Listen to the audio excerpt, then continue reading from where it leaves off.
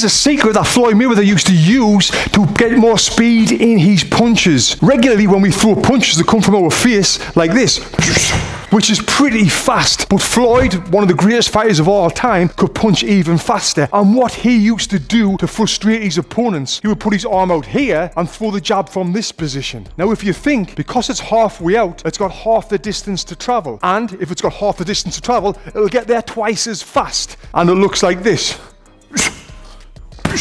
Now we're not generating any power in the punch, but it's not about power right now. It's about Floyd Mayweather's speed.